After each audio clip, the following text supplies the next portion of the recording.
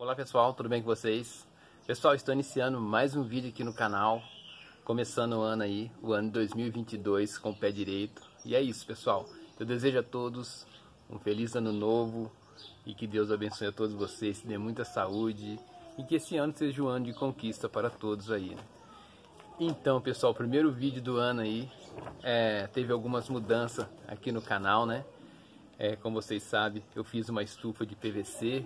Eu vou estar mostrando aqui para vocês detalhadamente algumas coisas aqui na estufa. E é isso. Então, para quem não me conhece, meu nome é Daniel e eu apresento aqui o canal Ecossistema.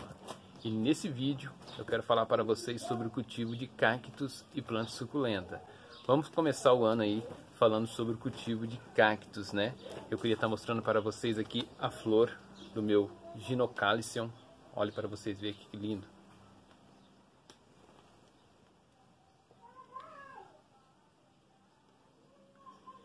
E lembrando, pessoal, que esse cacto aqui, eu fiz a troca de vaso, né?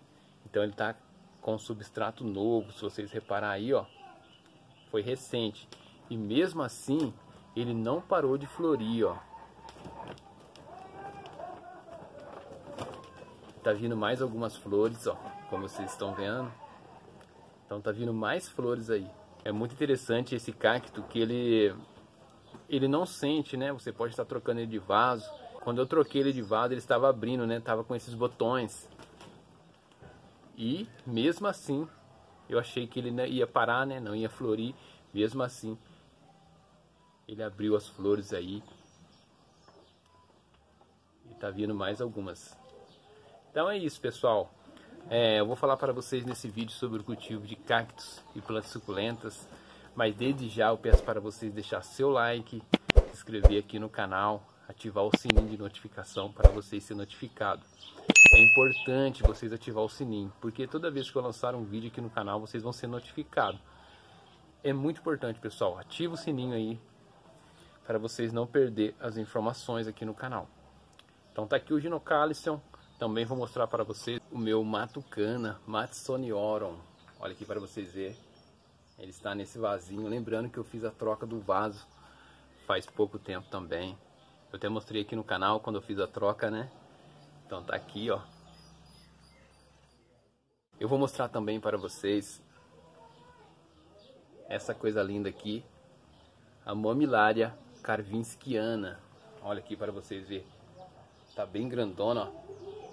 Se vocês reparar, pessoal, parece que ela dividiu em duas, ó. Ela ficou num formato de um coração, ó. Ela dividiu em duas.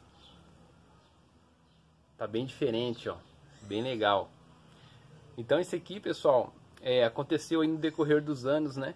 Então, para quem não sabe, essas três espécies que eu mostrei aqui para vocês, o Matucana, o Gymnocalycium e a Mammillaria, essas espécies eu cultivo desde a semente.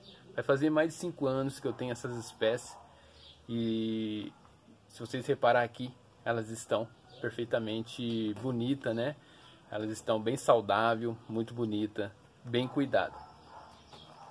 E esse cacto, pessoal, a Mammillaria karwinskiana, ele era um cacto globular, né? Ele era bem redondinho. Olha aqui para vocês verem o jeito que ele ficou depois de 4 anos e 6 meses. Então, lembrando que ele levou 3 dias para germinar, né? 3, 4 dias para germinar a semente. Para ele começar a florir, levou 2 anos e meio, quase 3 anos. Parece que eles são gêmeos, né? Eles estão grudados, ó. Se você reparar assim, ó, parece que é 2. Parece muito uma cristata, né? Parece que ele é um cacto cristato. Mas eu acho que é o jeito dele mesmo. Se vocês reparar aqui, ó. Olha lá. Normalmente ele fazia uma carreirinha assim nesses espinhos que vocês estão vendo aqui, ó. E depois ele criou esse formato, né? Escultural, bem interessante. Olha para vocês verem que coisa linda esse cacto. Esse é Mammillaria karwinskiana. Lembrando que eu vou estar deixando os nomes no vídeo. Também vai estar na descrição todas as informações. Então, pessoal, é isso. Estou iniciando aqui o cultivo na estufa, como vocês sabem. Eu sempre cultivava as minhas plantas em um local mais aberto. Um local mais um local que ela ficava exposta à chuva, ao sol, ao frio. Aí eu resolvi fazer essa estufa, né, uma estufa de PVC, e graças a Deus os cactos estão gostando bastante, né? Estão muito bonitos, muito saudáveis. Então já vai fazer mais ou menos 5 meses que eles estão aqui na estufa, né? Que eu trouxe eles para a estufa aqui. E portanto que eles estão até florindo. No caso aqui o Gymnocalycium tá abrindo suas flores, ó. Muito bonito. Pessoal, não esqueça de deixar o like, deixa aquele like. Vamos começar o ano aí com bastante like aqui no canal. Vai ter muitas informações. Esse ano 2022 promete. Vai ter muitas coisas interessantes. Beleza? Então é isso aí, pessoal. Então isso aqui são algumas das minhas espécies de cactos. Eu queria estar compartilhando com vocês essas informações. E eu vou falar um pouquinho sobre o cultivo. Vou falar algumas coisas bem resumidas. Porque eu quero falar bastante sobre o cultivo no decorrer do ano. Por que eu não estou falando bastante sobre o cultivo aqui na estufa? Porque aqui na estufa aqui é um local diferente, é um local que as plantas estão se adaptando, as plantas estão se acostumando aqui na estufa, né? É um local diferente, é um jeito diferente de cultivar, é um local mais quente, né? E exige um substrato diferente, exige uma rega diferente, uma fertilização diferente. Então são várias coisas novas e eu quero estar passando para vocês. Eu gosto de fazer aqui, depois que deu resultado, depois que eu fiz a aplicação do fertilizante, depois que eu fiz a troca do substrato, depois que eu fiz todos os procedimentos, a rega, todas as coisas, e deu um resultado interessante, aí eu gosto de estar repassando para vocês detalhadamente, falando certinho o que eu fiz e o que deu certo. Beleza?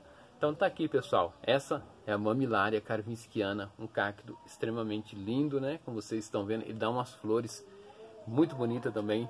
Aqui bem em cima, numa forma de coroa, bastante flores assim. Uma flor mais clarinha, uma flor bege, né? Eu já até mostrei aqui nos vídeos para vocês.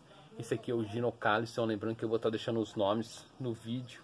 E também algumas informações vai estar na descrição. Um dos cactos mais raros que eu gosto bastante, que é o Matucana, madisoniorum, que é esse cacto aqui. Que é muito difícil de você encontrar já na fase adulta, né, deste tamanho que vocês estão vendo aqui, ó. Então é isso, pessoal. Começando aqui o ano 2022 com esse vídeo, mostrando para vocês aqui um pouquinho das minhas plantas na estufa. Eu quero mostrar para vocês muitas coisas aqui na estufa, muitas dicas de cultivo, muitas informações importantes. Então fica ligado aqui no canal, deixe seu like, se inscreve aí no canal, ativa o sininho para vocês não perderem as novidades. Deus abençoe a todos, um feliz ano novo e até o próximo vídeo, se Deus quiser.